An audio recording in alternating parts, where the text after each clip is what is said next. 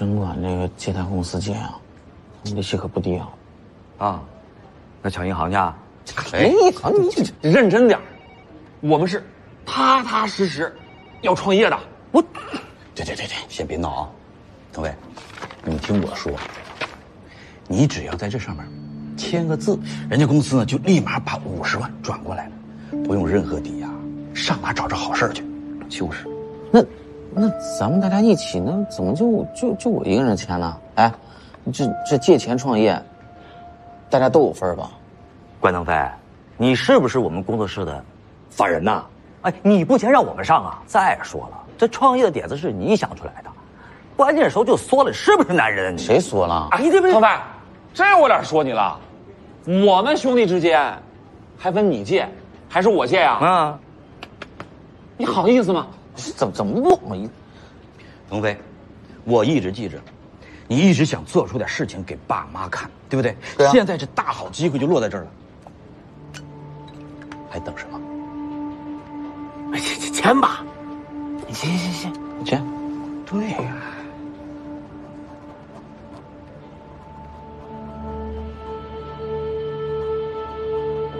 哎，对喽，男人，晚上怎么？你看，就是咱们公司就这么高的利息，这算违法了吧？违什么法？当时是你自己同意的，我可没逼着你借钱呀。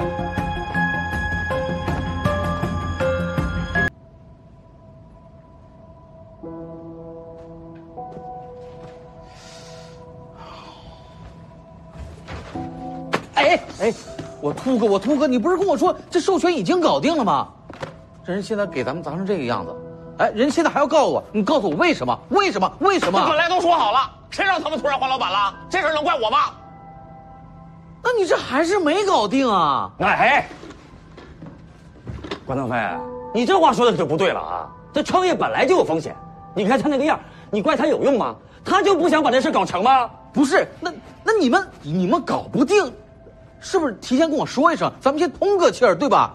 哎，款我贷出来了吧，工作室我也租了吧，人现在给咱们砸成这个样子，不是？哎，你们怎么不等着我被抓进去，你们再跟我通气儿啊？好，各位，大家都别急啊！我倒觉得啊，咱们至少还没有特别大的损失，对不对？腾飞，咱先往好处想。你说，要是等产品定了，咱们才发现没有授权卖不了，那岂不是更惨？就是，他们现在来找我们麻烦，那也是件好事儿，起码让我们止损了，对不对？哎，有道理。哎呀，没什么事儿啊，我先走了。等会儿，怎么能把这事儿说明白了？不是你刚才说什么那个止损，你们是不是都忘了？咱们那还贷了50万呢。哎呦，不就是50万吗？多大点事儿啊！既然不用投资买货了，你赶紧去还了不就好了吗？你租这破场地也就几千块，这点钱你都没有啊？是，哎，不是这什么叫这点钱呢？你们别忘了那是有利息的，咱们借了50万要还60万，哎，差这10万块钱，我上哪儿去拿去我？还有10万呢。腾飞，你一个快40的人了，连这10万你都没有啊？腾飞，我有个好主意啊！你不是有一个会赚钱的妹妹吗？找她借，准成啊！哎，行，打住！腾飞，再好好想想啊！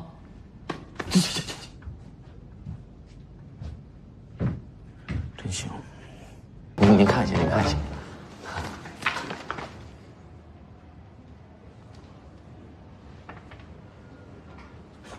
创业的时候来借钱，现在这创业失败了就要减免利息啊？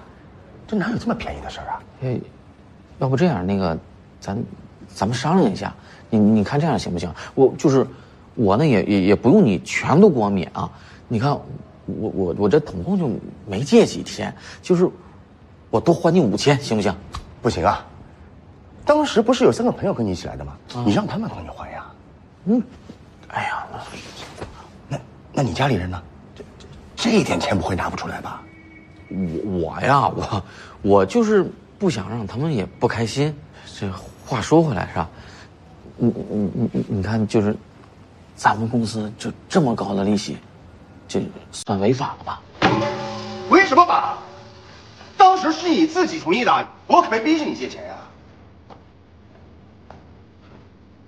我不管你有什么困难啊，本金、利息到时间必须一分不少的还到账上。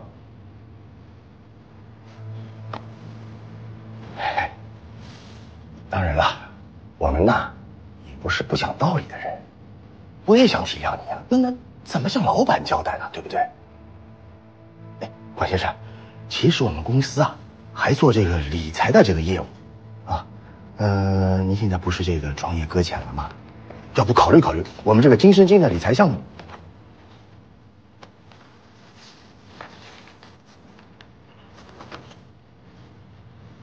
最低100万起购啊！我这10万块钱我都拿不出来，我拿什么买你这理财产品啊？办法嘛总是有的呀，但你要是不努力啊，这个赚钱的机会就落到别人头上去了。管先生，这样子，你买了我们这个理财项目，利息的事就算了，我也好向老板交差，对不对？真的啊？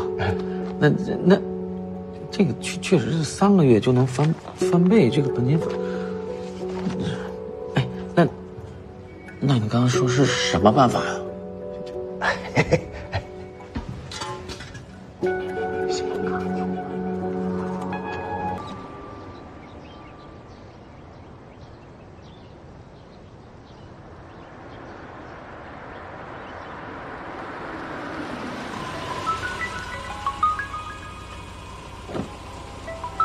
您好，您是尾号3241的用户吗？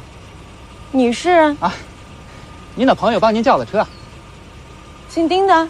对，丁先生。还算有点人性。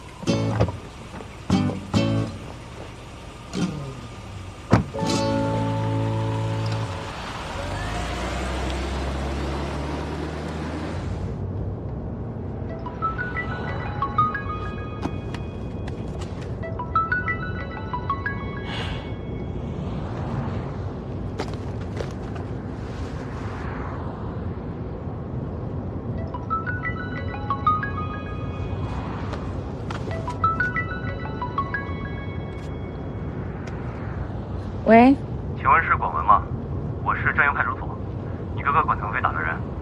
你告诉管腾飞不要再跟我来这一套了，我是不会相信的。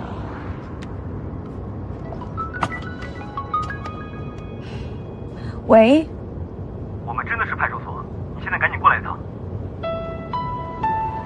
真不是我惹事儿，是他们先骗了我的钱，所以我才动的手。我是不是给你惹麻烦了？我说了不让警察他们给你打电话，他们非要给你打电话。你说他们刚才说什么？他们骗了你的钱？你哪有钱？我怎么不知道？管腾飞，是秃子他们让我套现的信用卡。套了多少？1万。100万。我错了，对不起。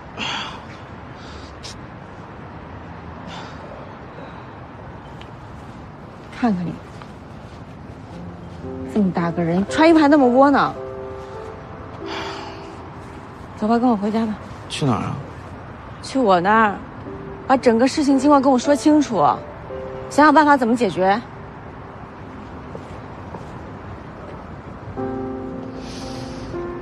你还站着干嘛呀？再不回去，我们家楼下那馄饨店叫不了外卖了。走。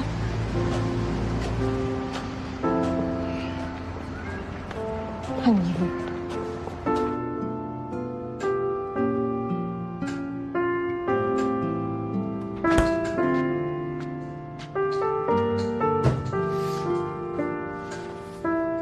你再搓就搓烂了。我真不是故意的。其实，我是想这次如果创业能成功的话，就能给家里减轻一些负担，然后，以后也别再给你找麻烦了。可是我真的不知道为什么最后就变成这个样子了。那个秃子跟我说：“你说这些有什么用？你说这些话钱能回来吗？那你还生气吗？我能不生气吗？100万，1年我不吃不喝我也挣不回来啊！我怎么给你填这个坑？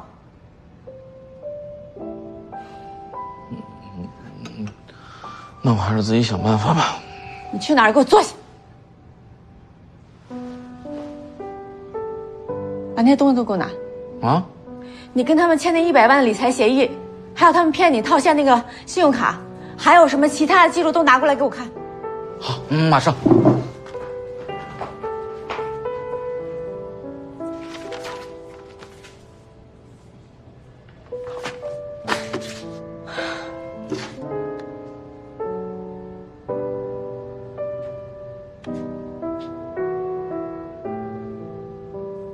大罗，明天上午有事你帮我请个假。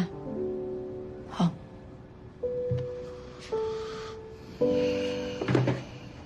明天你把你那几个狐朋狗友一起叫着。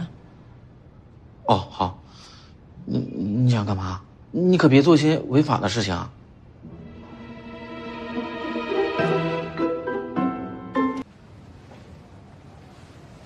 白天不是谁呀？你们？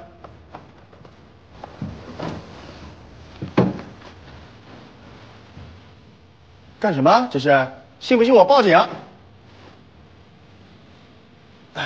你先忙，我笑死了。小妹妹挺可爱的啊。你刚才说什么？你们找我也没用啊，因为我说是个打工的。这样，我去把我们老板给找来啊。坐下。还想跑啊？你的底我都摸过了。所有借贷、理财资金转进转出的账户都在你个人名下，我还从来没见过哪个老板这么放心一个打工的，你说是吧，老板？说吧，你和我弟弟的钱怎么解决？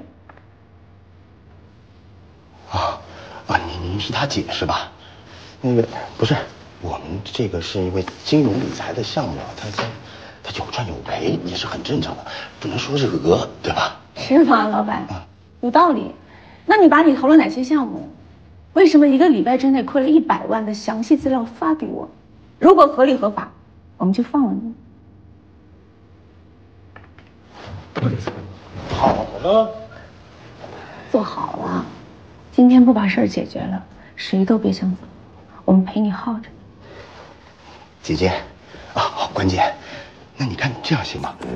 我把那个你弟弟的钱全部退给他，好吧？然后你们就放我一马，我这就转，我现在就转。等等，你刚才不是说理财有赚有赔吗？现在怎么能退全款了？我的确是骗人了。怎么骗的？就虚构了一个这个没有的高回报的理财项目。骗了多少人？2、3个人嘛。骗了多少人？13个。骗了多少钱？就200多万，真的。不可能就200万！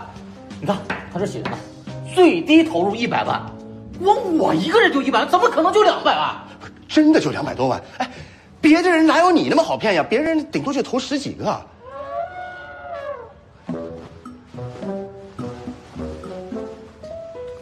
打钱！哎，这就转。哎，好了，转过去。哎，关键你看100万1分没少。哎，我这条可以走了啊。行了吧？喂，110吗？我要报案，这里有人金融诈骗。找警察干什么呀？我知道错了呀。现在认错已经来不及了，一切以证据说话。哎，你注意点。对。可以了。哎，好，拉紧。我把管腾飞的联系方式从你们手机里删除了，请你们今后跟我哥绝交。我哥这人耳根子软，重情义，学不会拒绝别人。这个恶人我来做。我们腾飞啊，行，跟你联系，我们先走了啊。我们先，正好我们也有事啊，回妈，得了，我的，我干嘛呀？这，把你手机拿来。这都是我朋友，你何必呢？那让我多没面子啊！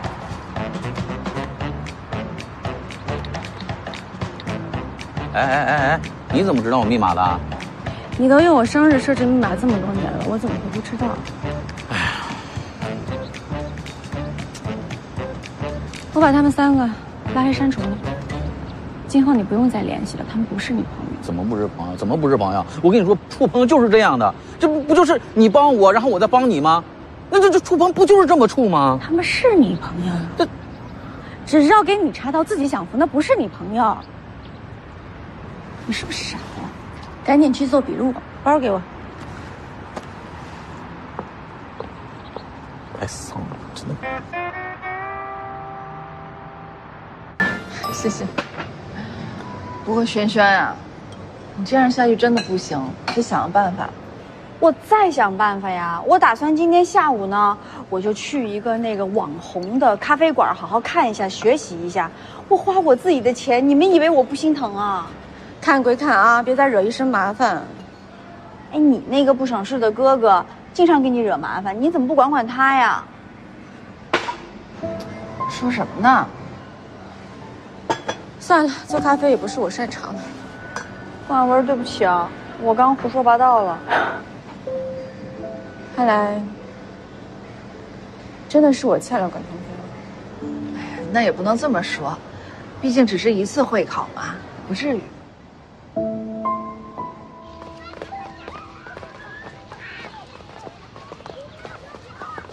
文文，你快一点，我早上区里有一个会考，要迟到了。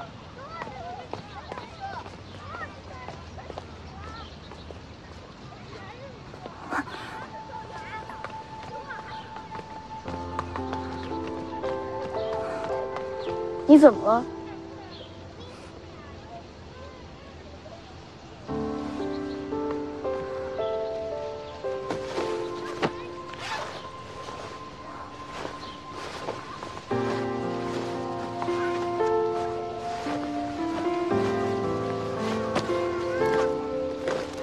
我先送你回家。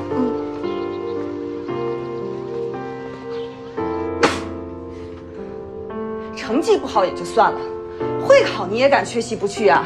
啊，活该老师给你发警告信。来，你告诉我为什么不去考试？你说呀！下次你这样在学校别回来了，你就出去玩吧。你别给我心不在焉的，我跟你说啊，自己考试成绩不好不知道啊，你再有一次你敢这样，你看我不打死你！呀，王老师又练着呢。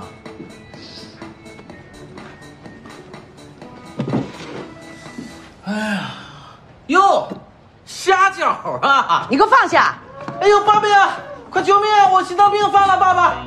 哎呦，哎呀，你媳妇她又凶我，这毛手毛脚的你。哎，老爸，别生气，生气长皱纹，快坐，快坐啊！看你这气氛了。那都这些我可以吃了吧？你滚！你吃的在这儿。行，就这，哎，炒鸡蛋、煎鸡蛋、煮鸡蛋，不是我的妈妈呀，哎，我都已经胖成这样了，你是不是想把我吃成高胆固醇那种啊？哥，那你以为啊，我给你换了虾酱你就能瘦下去了？有的吃就不错了啊，你还在这挑呢。吃。好。哎呀，文文啊，文文回来了。文文来，别走，慢慢拿。哎呀，慢慢拿。女儿回来了，快拿包呀！哎，赶紧快。文文啊，来，妈妈把拖鞋给你拿好了。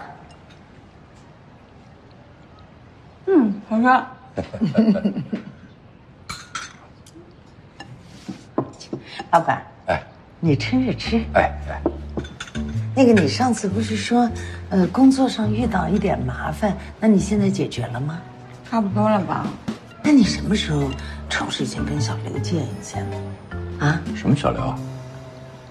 我妈在一个平台找了个保姆，觉得她做饭做的挺好吃的。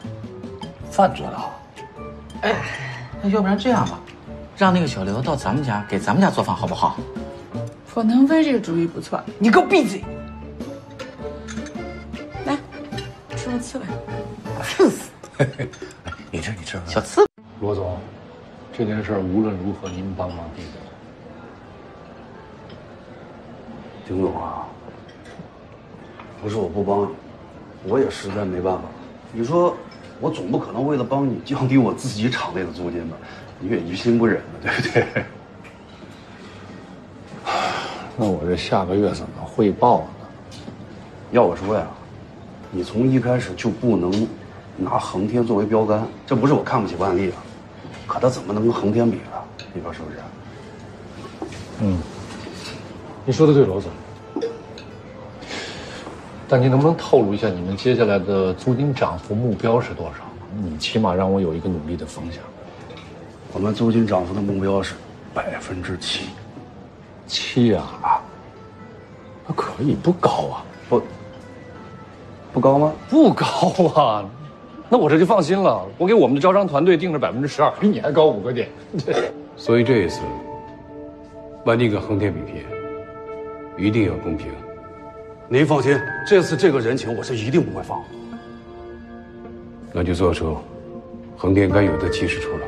这碰一下。不是那个丁总，对不起，我最近事儿太多，记错了。啊，我们恒天的租金涨幅必须是16%。啊，哈哈。哎呦，那16的话，我们就有的辛苦了。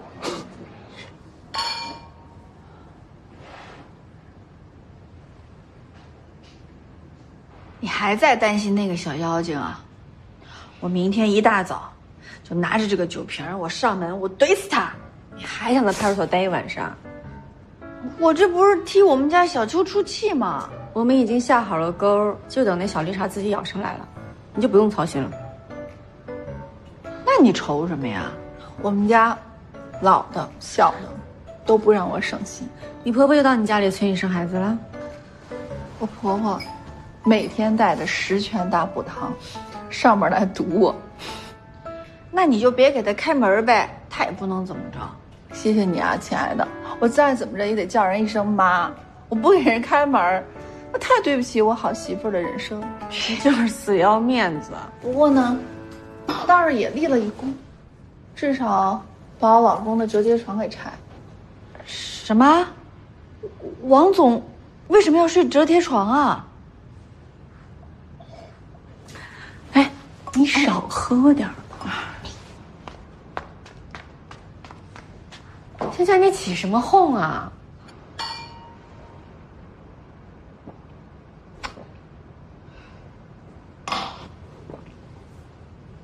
我特别理解你，我们俩简直就是同病相怜。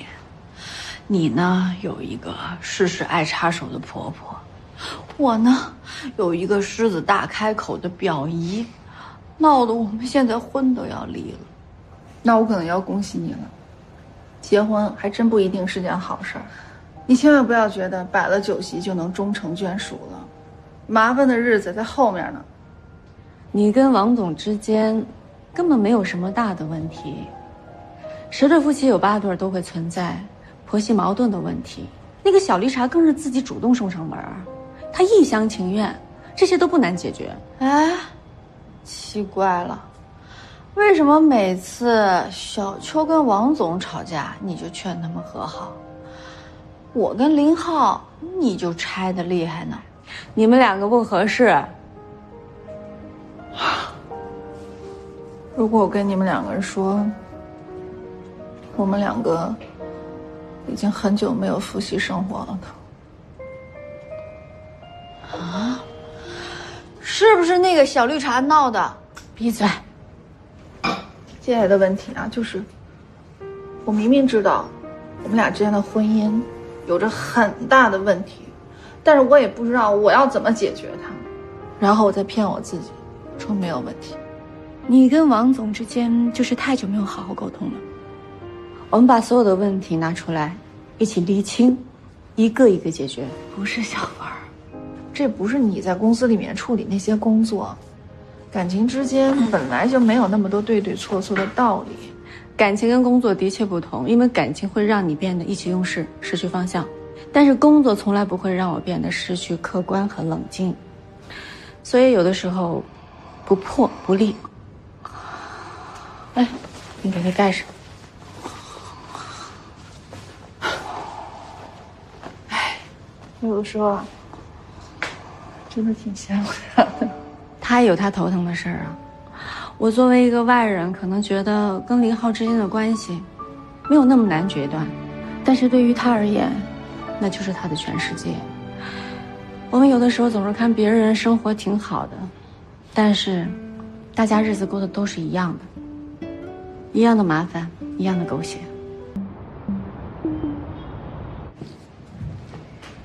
这些呢是我们最近摸过底的一些零售品牌，星号数越多，代表他们越有兴趣进驻万里。但是这些重点品牌的意愿都不高，倒是这些代理商的牌子看起来比较容易突破。我们是不是应该优先考虑从他们入手？可是他们都不是我们的重点，就算他们进来了开了，对我们的提升帮助也不大。但一直扑在这些一颗星的牌子上，岂不是更难？说不定最后竹篮打水一场空，两边都落空了。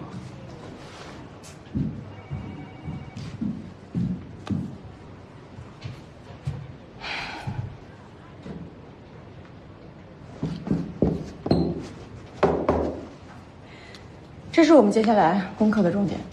TL， 他们不是已经开了吗？他们不是答应不管了吗 ？TL 是轻奢里的领军品牌，虽然不是我们理想的需求，但是它目前是我们万丽1楼最好的品牌。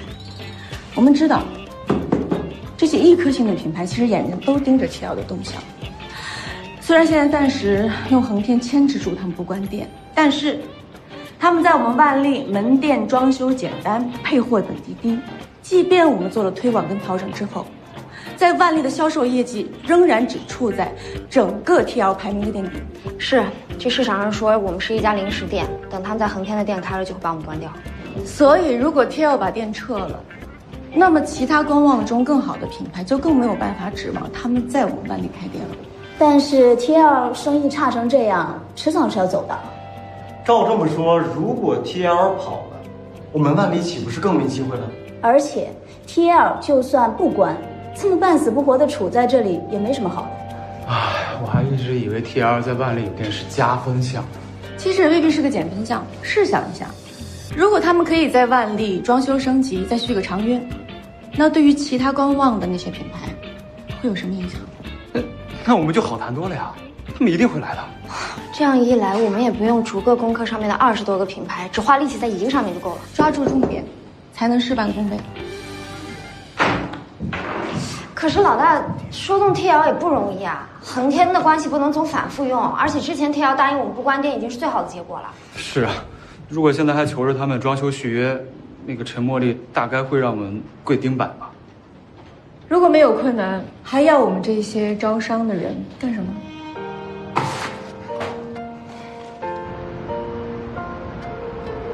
你说我们来干嘛？这 TL 摆明了不会搭理我们。知道了，管总之前在 TL 的时候就跟那个 Lady 呀是死对头，他们那个 BD 总叫什么 Peter， 还放过话说要在圈内封杀他，所以他们上次才摆出那种态度。可是这 TL 最终也没在万丽撤店，这翻新续约也不是不能谈。什么呀？那是因为丁宁找了横天的罗总压着 TL 的租约，他们才妥协的好不好？现在你也看到了罗总的态度，恨不得跟郑董穿一条裤子啊！现在再找他帮忙，3个字不可能的，说不定谈崩了，一时三刻就得撤店。哎呀，少出点，自己家煤都会死啊！事实嘛。老大来了，检查一下资料。老大，门禁卡换了吗？办好了。资料呢？都带了吗？带了。不过老大，我们跟 TL 这新仇旧恨的，那个 Peter 能答应我们翻新续约的要求吗？不试试怎么知道？上去吧。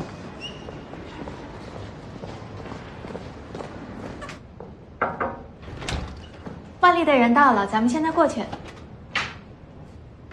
啊，我忘了，今天下午大老板找我，跟他们的会帮取消了。取消？那你说？可以往下看看。妈，我现在马上开会，没时间。我跟你说，你哥哥不行了，你赶紧的，你赶紧回来了，救救你哥哥！他怎么了？怎么个不行？我不知道我不知道该怎么办呀！那个，你爸爸不在家，你赶紧回来，赶紧回来！打120，我马上赶回来，好吧？怎么了？我哥应该出事了，我必须马上打回去看一下。这儿你们2个能顶得住吗？我我给莉迪亚打个电话。不好意思啊，Peter 同事。莉迪亚，正好我们家突然出了点急事，我必须马上赶回去。你刚才说 Peter 总怎么了？没什么 ，Peter 一会儿就来了。家里事要紧，你赶紧回去吧。你们资料带了吧？我们可以先聊。谢谢茉莉总。那谢谢了，莉迪亚。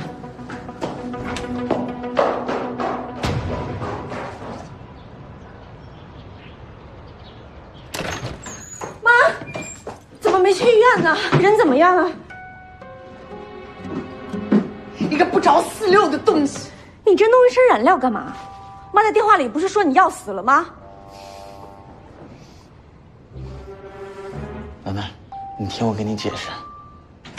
哎呦，不就是到你处室帮个忙吗？没什么的啊。以后你有什么需要的，跟我说，随叫随到啊。不跟你说了，我已经到家了啊，挂了啊。哎呀，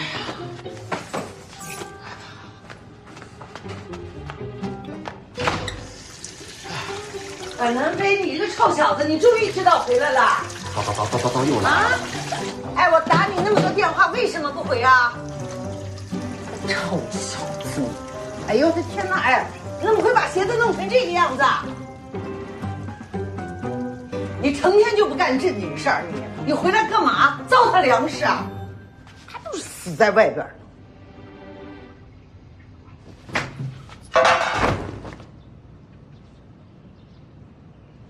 板南飞，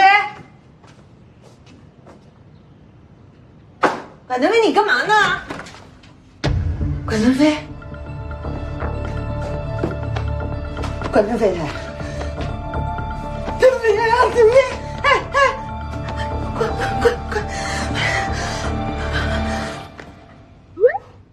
文文，你，我跟你说，你哥哥不行了，你赶紧回来救你哥哥。管腾飞，你是有病吗？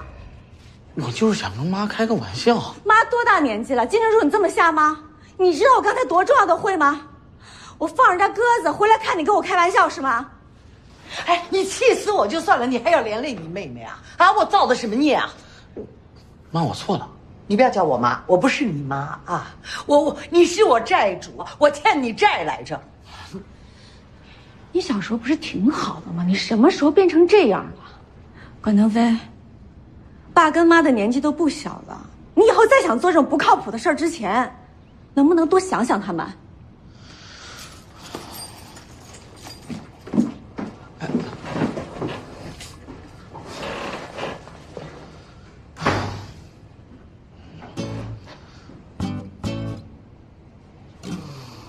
报价根本就不对，财务部重新核算，做事不动脑子吗？王总，任总现在已经在办公室等您了。老公，你怎么了？你忘了，不是约好了一块接小哲下课吗？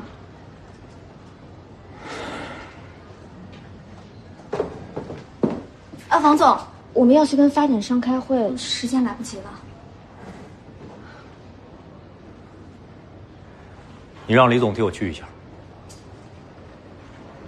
不好意思，一忙我给忘了，我们现在走。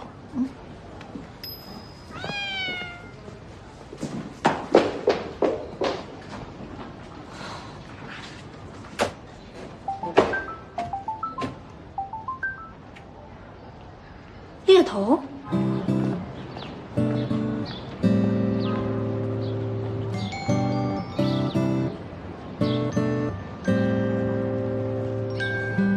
今天怎么想起来穿这裙子了？不好看吗？好看，非常好看。我还记得当年为了给你找这条裙子，真是花了很多时间。那天还下着雪，差一点就赶不上了。你穿着这条裙子走在红毯上，艳压群芳。我当时还给你拍了好多照片。丽然，你不觉得我们夫妻状态出了一些问题吗？我妈是不是又烦你了？我跟她说，问题不在于婆婆，她催二胎只是其中的一个原因，但是她让我思考了我们之间的问题。我们之间有什么问题啊？你要是不想生二胎，我们就不生，没什么大不了的事儿。我跟你说过了，不是在生二胎这件事情上的分歧，而是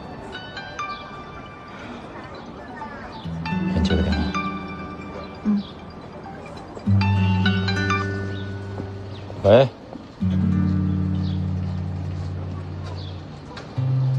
啊，没有问题。啊。哎，王总，我在外面。哦，知道了。好的，我一会儿就回公司。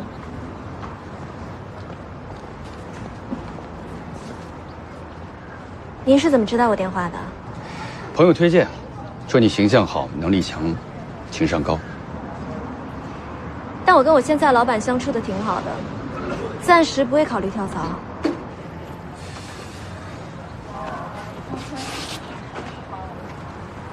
总经理特别助理，他们开出的年薪是这个数。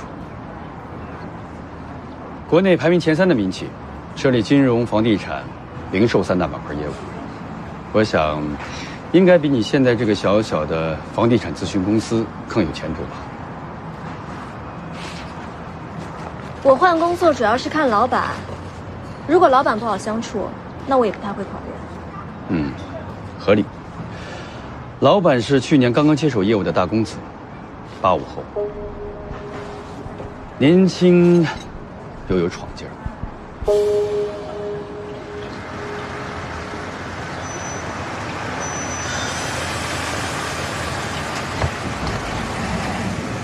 小哲，妈妈，你今天怎么穿的这么好看呀？妈妈哪天不好看呀？哎，你怎么又把衣服给穿反了？嘿嘿，你看我做的飞机模型，厉害吧？好厉害呀！宝宝给妈妈吧，重不重啊？不重。小哲，今天乖吗？爸爸！哎呀，爸爸来接你啦！高不高兴？高兴！你看我做的飞机模型。哎呦，这飞机模型做的好逼真啊！改天啊，爸爸给你买一真的啊。好。老婆，公司那边有点急事儿，我得赶快走。咱们的事儿回家再说呗。听妈妈的话啊。爸爸再见。拜拜。回家再说。问题是你几点才能回家？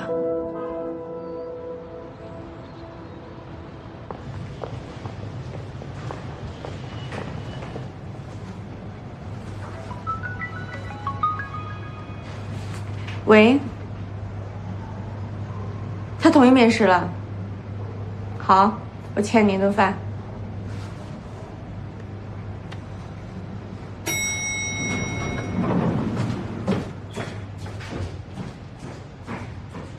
关总走，走。老大来了。老大，怎么了？那个陈茉莉太过分了，她借题发挥向公司投诉。投诉什么？TL说您擅离职守，约好的会放了他们鸽子。怎么这样啊？那天不是跟陈茉莉道过歉了吗？是呀，开会的时候也好好的，谁知道开完会立马写了一封邮件投诉我们招商部，而且开会那天 Peter 总也不在，是陈茉莉跟我们开的会。Peter 那天没有去。对，哦，丁总让您过去一趟。好。做招商的要学会脸上藏得住事儿，你以后要再这样，我就把你调到保安部，让你锻炼一下心理素质。邮件看了吗？还没来得及。TL投诉你说你开会之前无故的离开，派了2个招商经理去敷衍他们，他们觉得你在侮辱和消遣他们。这件事情我的确做得欠考虑了。丁总愿意听我解释2句吗？说。首先，我突然离开是有原因的。因为家里人突然出现意外，我必须马上赶过去。其次，我并没有不告而别，我走的时候碰见陈茉莉了，跟她解释过，也道过歉了，而且她在现场接受了我的道歉。据我所知 ，Peter 根本没有来。管文，你是第一天上班的新人啊，3点钟开会，你2点50告诉人家你不参加了，你要走，这礼貌吗？更何况是你主动约的人家。还有，就算 Peter 不在又怎么样啊？现在是我们万历有求于人 ，TL 一直对我们诸多不满。上次是我们用横天硬压着他们留下，这一次你倒好，赶着上门去送他们一个关键的理由吗？丁总说的有道理，这件事情的确是我不好，我不应该擅离职守。所以呢，那天你家里到底是发生了什么大事儿，必须要你立时3刻的赶回去？还有管文，你知不知道 ，TL 关店的这个头一开，我们之前所有的努力全都白费。我知道，我不会让这样的事情发生的。你有什么善后的方法？我还没想到，但我保证能解决。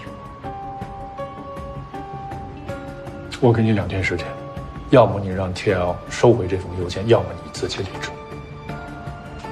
好。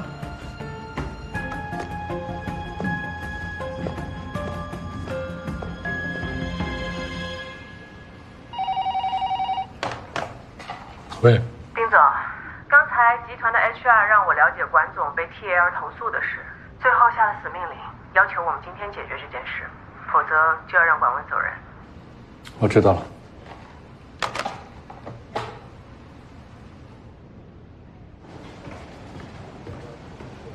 丁总怎么说啊 ？TL 那边怎么办？没关系，肯定能解决。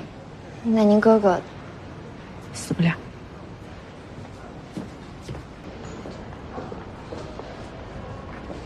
陈总，怎么来跟我道歉的？你接受吗？不好意思啊，不用，我是故意投诉你的，你能拿我怎么样？谁叫你用恒天的事儿压我？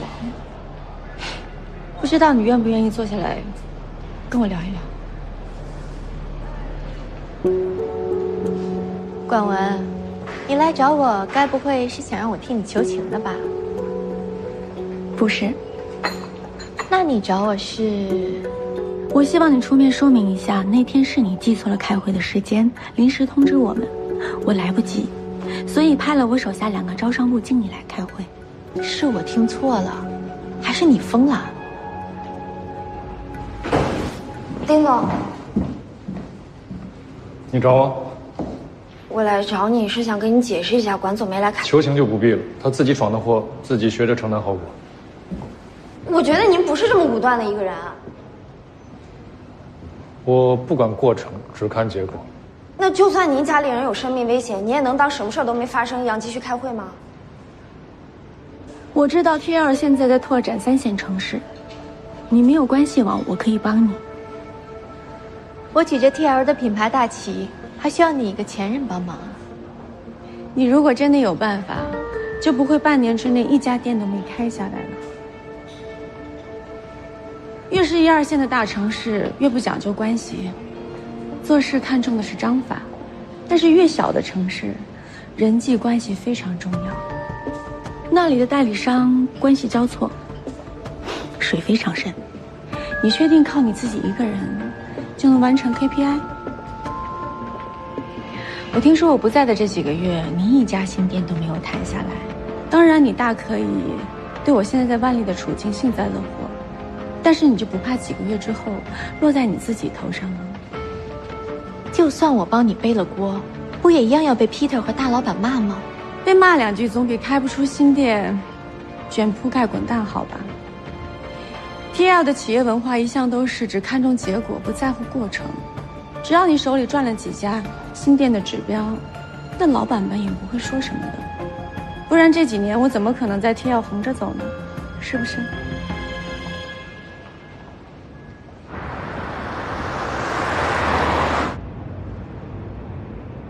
开会之前，管总的妈妈给他打电话说，他哥哥有生命危险。他比任何人都想做好万丽，因为这是他唯一重新翻盘的机会。他怎么可能想故意搞砸谈判呢？最后下了死命令，要求我们今天解决这件事，否则就要让管文走人。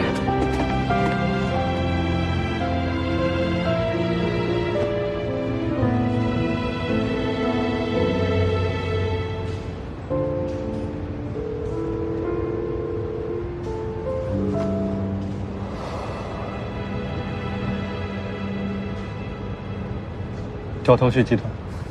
好的，丁总。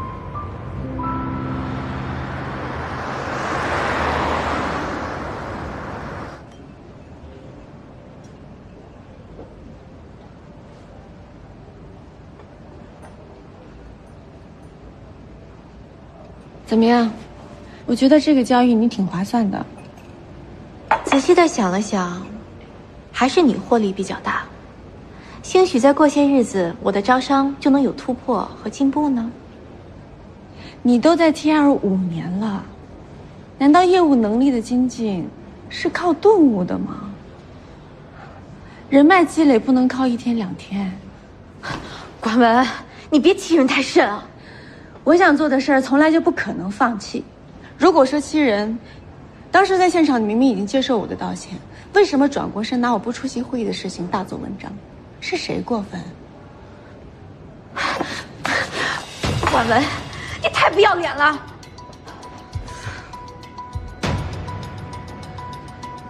要是这种低级的报复方式能让你高兴的话，我无所谓。但是明天中午之前，我希望能收到贵公司的解释邮件。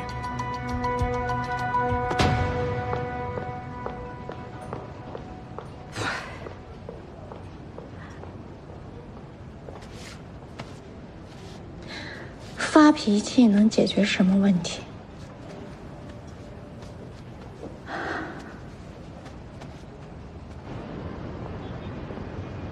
好，那我就给管文一次机会，也是唯一一次。如果到明天下班前我看不到满意的结果，那他必须走。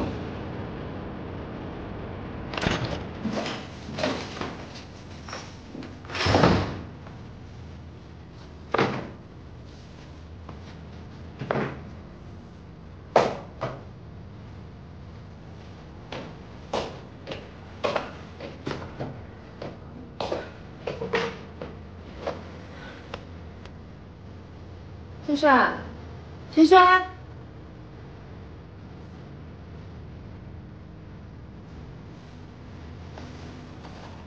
关小宝，我知道你这2天工作上有点麻烦，我就先回去了，不打扰你。你一定可以解决问题的，我对你有信心，加油！不用担心我，我能照顾好自己的。谁要是欺负你，我就帮你揍他。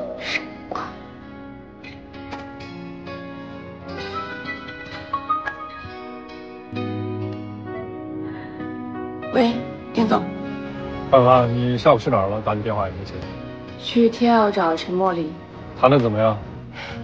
丁总什么时候这么关心下属了？莫不是希望我谈崩了好早点走人吧？管文。没什么，放心吧您就等消息吧。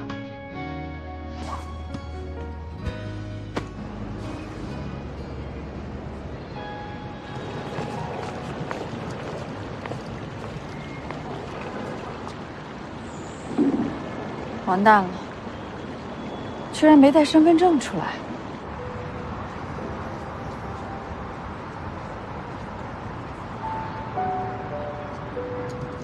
商场马上关门了哦，大家抓紧时间。走这边哦，这边后边上来，抓紧时间了。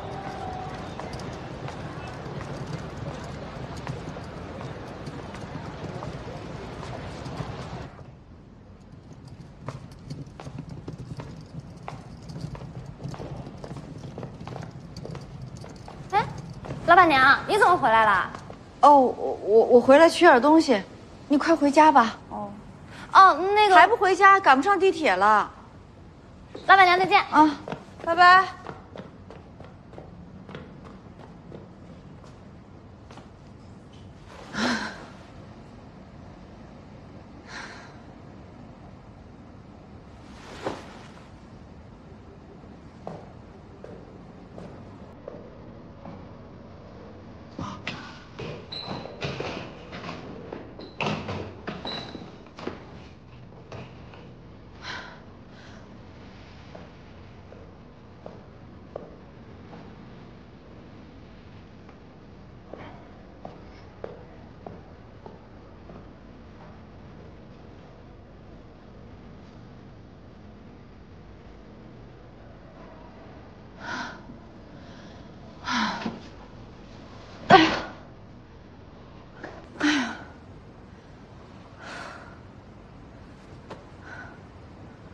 饿死我了！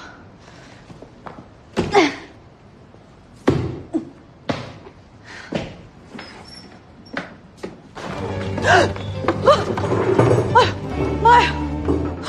陈萱萱，我是何亦菲。何亦菲，你有病啊！大晚上你在这干嘛？你还不回家？我刚清理完库存。倒是你，大晚上回店里干嘛？我回来取个东西。你快走吧，你这么晚了再不回去，员工通道都关门了。确定你没事？我确定没事，你快回家。那你带行李干嘛？不会是晚上想要住这里吧？我也知道住在这不是很舒服。那怎么行？商场明确规定，晚上这里不可以有人的。大哥，你能不能有点同情心？我实在是没有地方可去了。我向你保证，我绝对不会让任何人知道的。我就住1个晚上。你跟你老公吵架了？你别问了行不行？你别管我了，快回家吧。走走。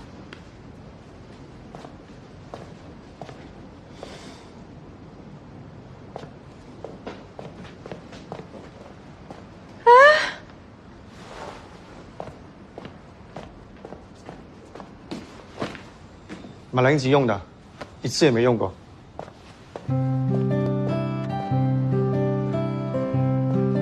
真不愧是那，真细心。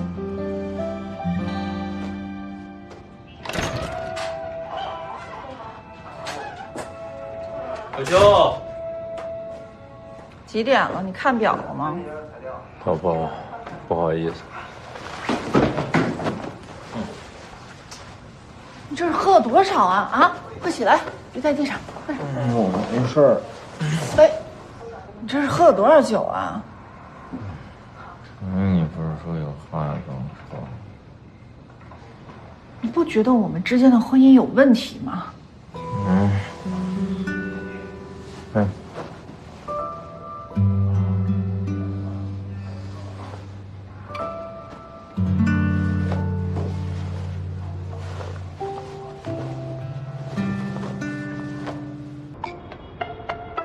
再看的话，眼睛看瞎了。赶紧吃饭啊！一会儿上课来不及了。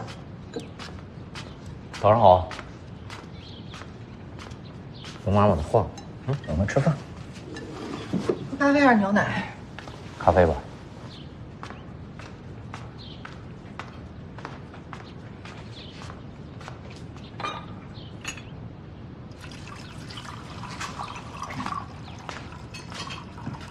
昨天晚上喝多了。回头，真是对不起。你昨晚上是不是跟我说什么？什么都没说。菜点还没有吃完吗？没吃完，没吃了，走，上去。走了，上车，快！路上堵车，今天周5，快2天时间马上就到，TL没有任何的回应，你是准备要离开万丽了吗？没想到这次陈茉莉的水平见长，以她以前的个性，最多挺不过2天。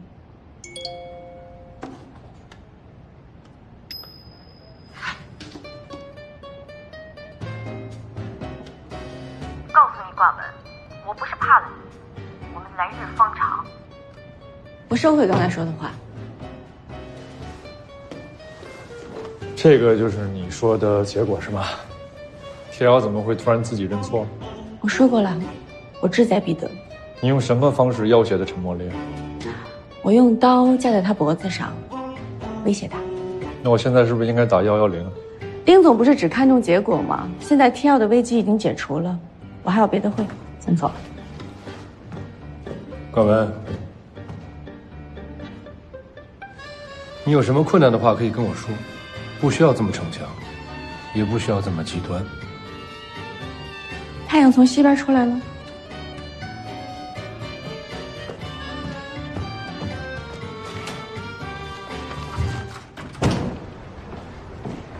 老大，我们接下来还要不要盯着TL翻新续约啊？不急，先放一放。那要不要找一个新的品牌发力啊？我已经选好了，下午我们去趟恒天，听说今天有品牌去那儿看场子。什么意思啊？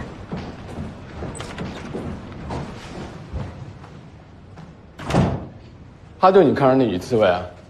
我可听说了啊，昨天你亲自去集团就是为了她。胡说八道什么呀？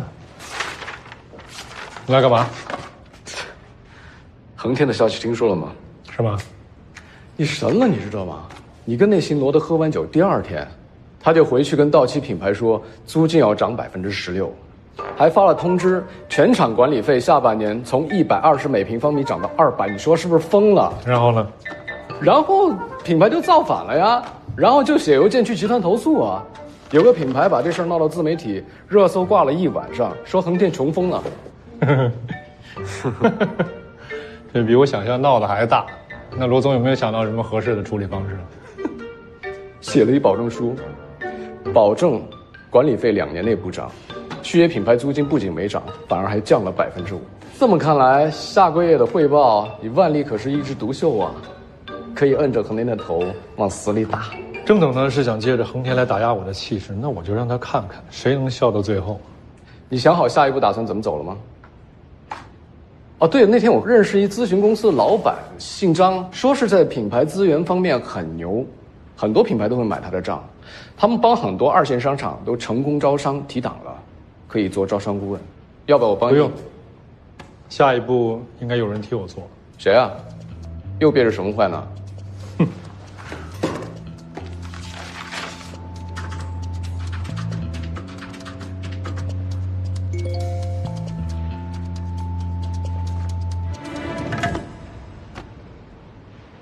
丽萨小姐，恭喜你通过了面试，我来跟你商量一下入职时间。我说什么你听见了吗？你要是不舒服就请假，今天回家休息。没事的，王总。您刚刚说什么？我刚刚说你给我订茂名路那家牛排馆。您晚上是有应酬吗？那需不需要我再为您？不是，我晚上要跟我太太还有儿子在一块吃饭。好。再订一束花，要进口的香水百合。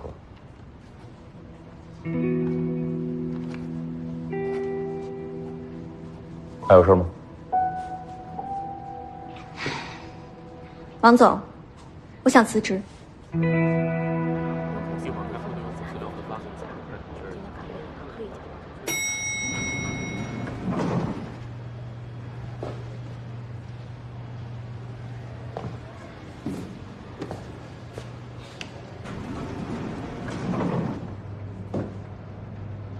郑总啊，您应该收到 TL 的邮件了吧？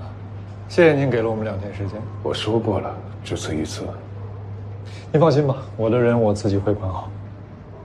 不错，丁宁，是我太小看了你。您谬算了。我以为你拿横天做目标是自不量力，没想到你存的是这样的打算，把罗总的个性摸得透透的，实在是了不起。郑总，我听不懂你在说什么，我只是做了我分内该做的事情，其他方面和其他人，我实在是无能为力。没关系，时间还长着呢，咱慢慢来。记住你当时在会上自己的保证，要是1年之后完成不了万里的销售翻版，那就不要怪我公事公办。郑总啊，您放心，我一定会努力。万一目标不小心实现的话，我还希望您能兑现自己当时的承诺，把我调回集团升副总。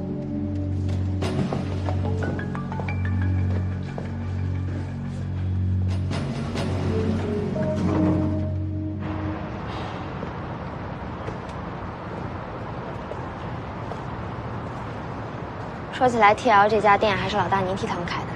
我听说他们上周已经办完了进场手续，开始装修了。已经进场了，看来我们对 TL 再也没什么牌可打了。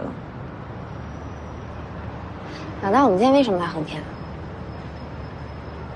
挖墙脚啊？听说这2天他们关于涨租金的闹剧了吗？现在横天的招商乱成一团了，这个时候不挖，什么时候下手啊？他们是谁啊？REGHT， 时下最热潮牌的代理商。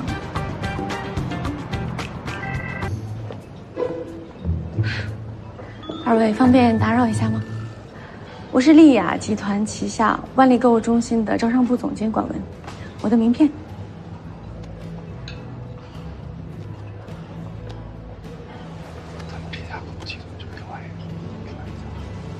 你知道？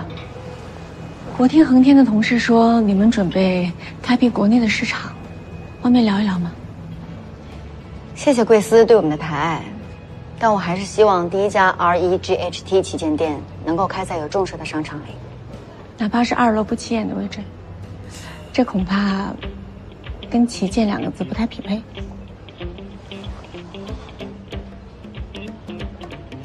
虽然位置不好，但是我们 REGHT 对周边的品牌组合是有要求的。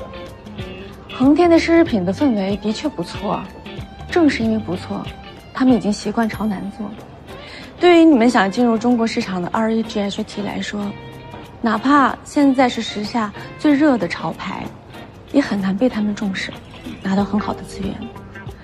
而且租金上涨这件事情，已经把恒天炒到了舆论的风口浪尖了。是，我来的路上也有看到新闻。我们是同一个集团的员工，其实我不能说恒天的不好，但是或多或少他们还是有一些问题的。当然了，我们万丽在品牌组合上还有待提升，可是我们的团队非常的专业，也很努力。我们刚刚签下了在健身业有爱马仕之称的香蕉健身。你们签了香蕉健身？对啊，我也是他们家会员。他们的齐总对于我们万丽的青春时尚的定位非常满意，而且今后我们还会引进更多的潮牌，客源跟你们是非常匹配的。但是最重要的是，我们万丽愿意把最好的商铺位置留给你们，围绕着你们的要求定制市场的宣传方案，把这家门店做成你们 REGHT 在国内真正意义第一家旗舰店。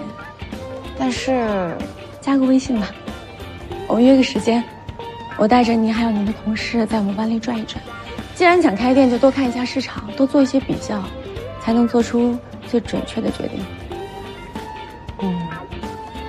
好。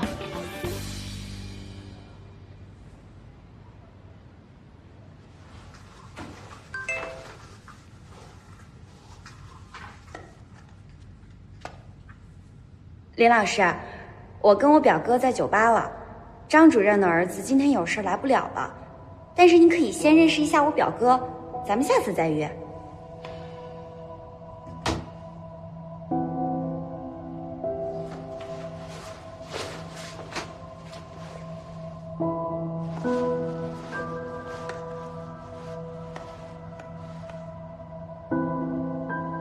不好意思，小云，我临时家里有点事儿，你们好好玩。题干的事儿我想了想，暂时还是不麻烦了，我自己再努力努力。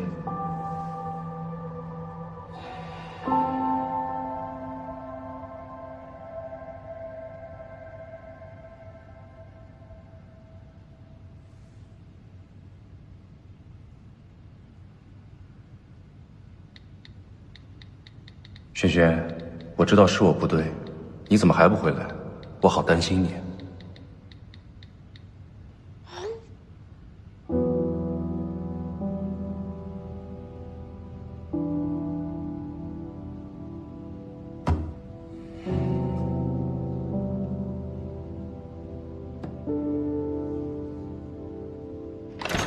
不好意思啊，我今天有点事情耽误了，我马上就到啊。Lisa 已经离职。妈妈，今天爸爸来接我了，真是难得呀。小哲，今儿晚上爸爸请你和妈妈一块吃大餐，好不好？哇塞！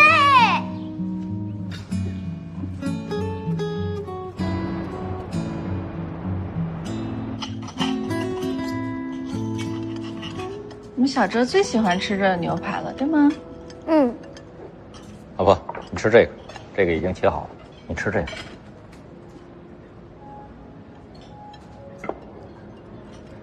这给我，帮着切。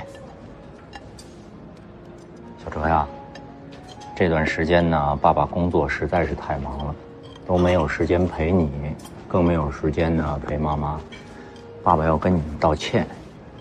爸爸给你切牛排，让妈妈呀休息一下，好好的吃顿饭，好不好？好。张嘴，啊，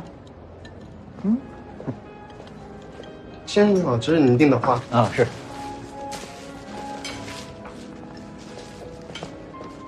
老婆，送你的花。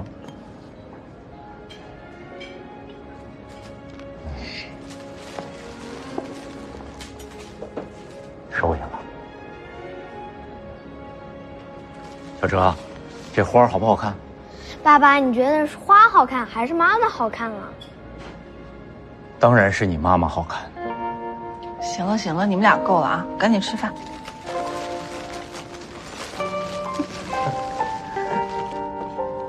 小哲觉得妈妈好看还是花好看？当然妈妈了。妈妈是不是貌美如花？小哲睡了。啊。那这个美好的夜晚就属于我了。累死。Lisa 辞职了。真的？什么时候的事儿？她今天跟我说的。那你没挽留她？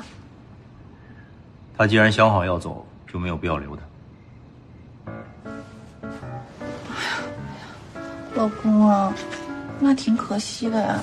我一直觉得 Lisa 还挺能帮到你的。我以为你会很高兴。你把我当成什么样的人了？我真的挺看好 Lisa 的。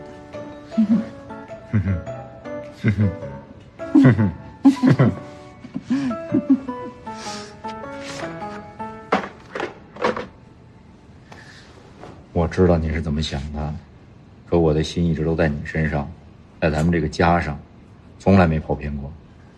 我知道，其实我在意的不是 Lisa， 我在意的是咱们两个之间。咱们有多长时间没有在一起沟通交流了？你最近啊，把所有的时间和精力都花在工作上，你有多长时间没有好好跟我说话了？我觉得你离我和小哲越来越远了。确实是我不好，我总想着呢，给你小哲一个好的物质生活，把你的感受忽略了。可是感情是会被消耗掉的呀。我不想有一天我们的物质生活非常的丰富，可是我们的感情却没有了。不会的，我保证，我一定会守护好我们的感情。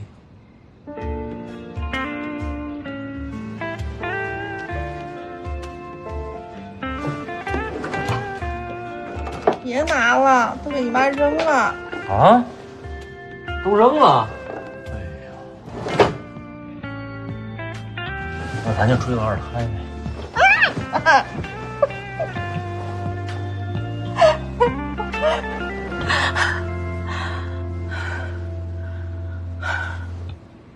你怎么？可能是我最近太累了。没事儿，那我们今天就好好休息休息，好吗？你最近压力太大了。